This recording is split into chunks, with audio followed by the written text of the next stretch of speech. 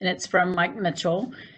States the U.S. Congress passed the Telecommunications Act in 1996. Part of that law stated that no cellular tower or antenna could be prohibited due to health risk. This is a bad federal law that is unconstitutional and is also a violation of the Nuremberg Code, which was passed in 1947, which states that no citizen will have medical experiments performed on them without their permission and consent. I do not consent to having a medically untested, unproven 5G technology put in my front yard 25 feet from where I sleep. I have provided to the Farragut Municipal Planning Commission medical proof that 5G towers and antennas can cause cancer. There are thousands of medical studies that prove this. I ask that this be placed in the minutes this evening and discussed in Citizens Forum. There have been bad federal laws in America before, such as the law which prohibited women from voting and the law that segregated schools and businesses.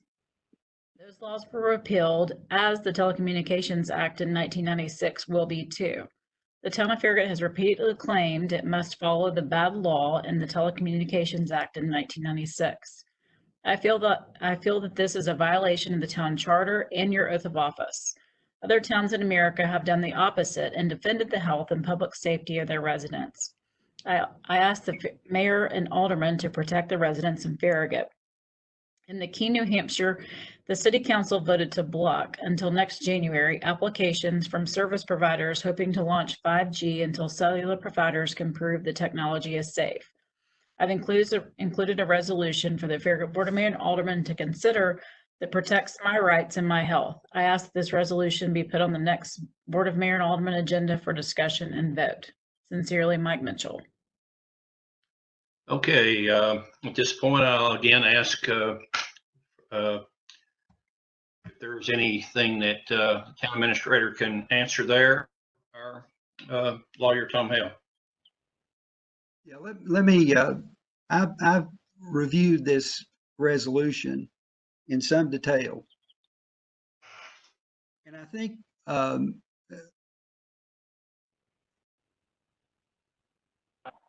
my main comment about this has to do with the credibility of any resolution that you as a group would want to adopt. If the way this resolution is written, it implies that you as a body know the answer to scientific questions about potential harm from RF radiation that is clearly in disagreement or in dispute among the experts that work in this area. So I guess my sense of it would be, I think there is some merit to taking a position that is based upon undisputed facts. One of the undisputed facts is that there is a conflict among the experts. There are experts that are on both sides of this issue. There is no dispute that local governments don't have the authority under the law to regulate on the basis of the health effects of RF. We don't have legal authority to do it.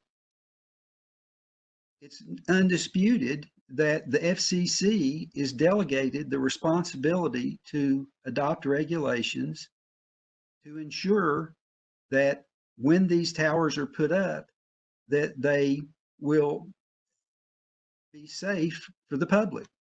So, you know, if your will is to put out a resolution, then I think there can be a resolution that is based upon those undisputed facts that calls upon the federal government to require the FCC to do what the law delegates to them to do, which we can't do.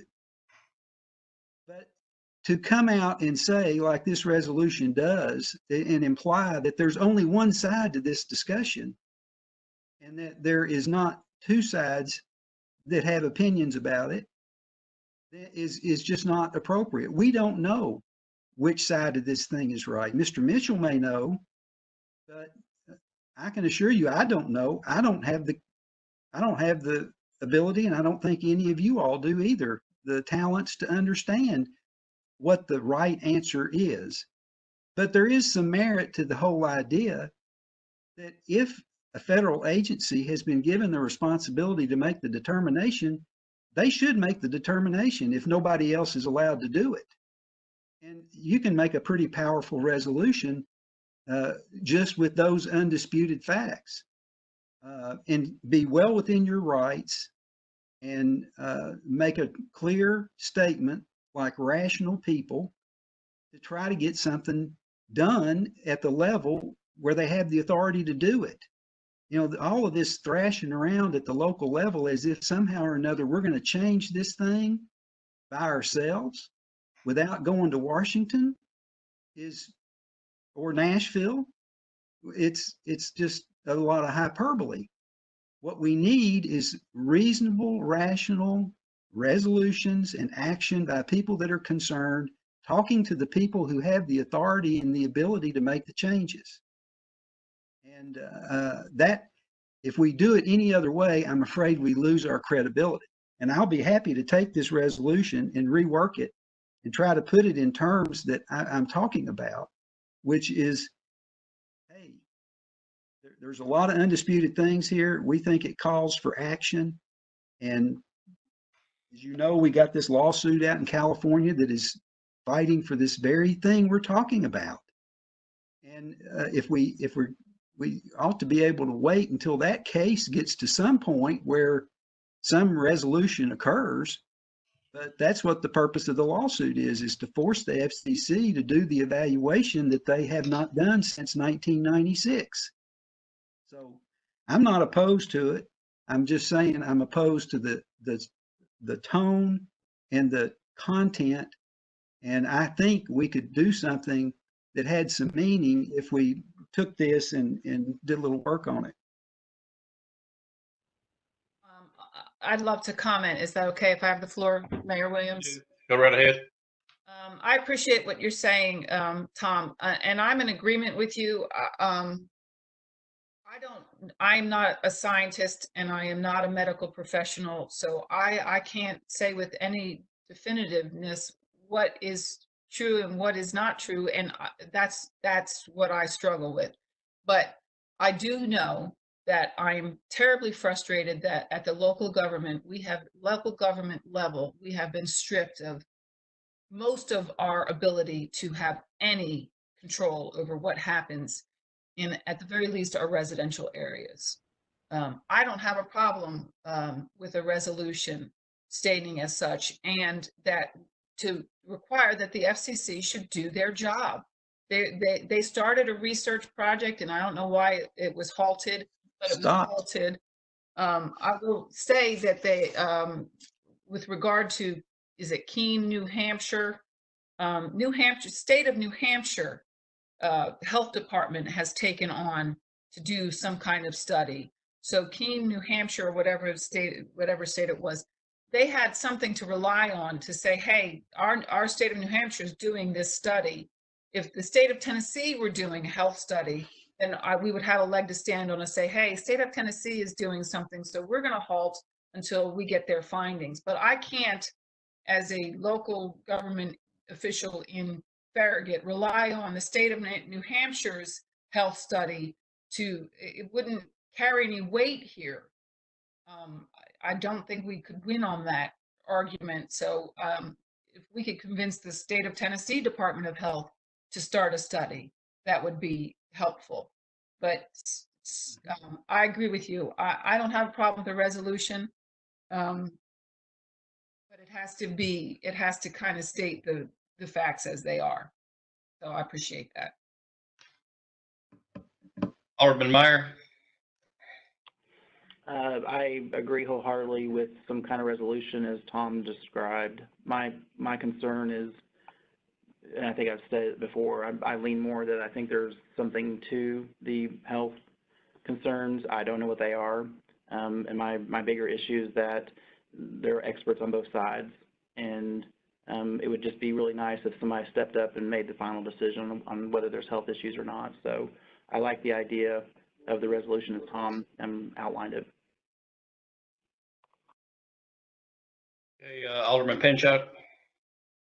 Yeah, I'd like to see what Tom comes up with. I think that's a good idea to have him work on that. So I appreciate his efforts.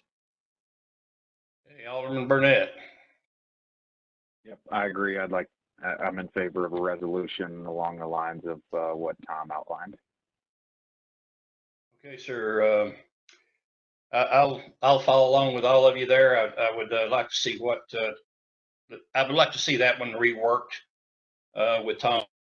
Something that is usable. This particular resolution here, as it stands, is not. I'm not a scientist. I'm not a medical specialist, far from either one. But I do disagree with one part of that particular gentleman's and that's that, and I want him to understand that we're not in violation of our charter, nor am I violating my oath of office. He has repeatedly put that out there, and every time he comes to our meetings and says that, and that's not the case. And I hope he will understand that that is not the case. I'm not in violation, and I do not consider any of the rest of you in violation. And that's all I have to know. And as your lawyer, I don't consider you in violation of anything. In fact, what you're doing is attempting to follow the state and the federal law and as best you can in the way it's given to you. Part of the problem with this is if it were only the FCC regulations and we didn't have this state statute, it would be a lot easier to kind of ignore that FCC regulation in the sense that you don't have jurisdiction over us. We don't have to follow what your FCC rules are. That's not part of what we bought into when we formed as a town. But you lay on top of what the FCC has said, what the state of Tennessee has said in the statute that they've adopted. That is the creator of the town of Farragut, the state of Tennessee. I've made this point before. We exist solely because we're empowered by and created by and have the authority given by the state of Tennessee. Well, if we don't follow state law, there can be some consequences by the carriers, arguably by the state of Tennessee potentially. And so I wouldn't be advising you to do something that was a violation of your obligations, and I don't think you are.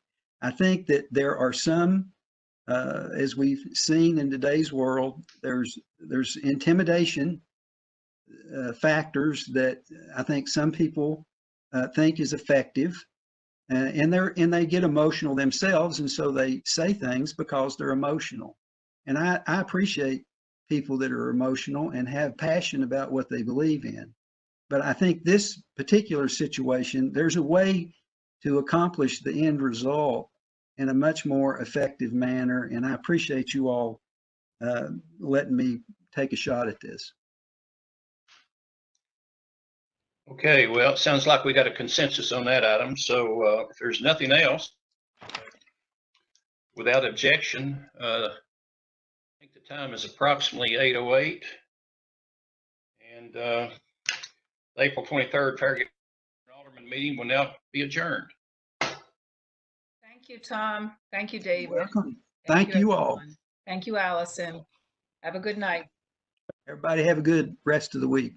Yep. Is Thank you.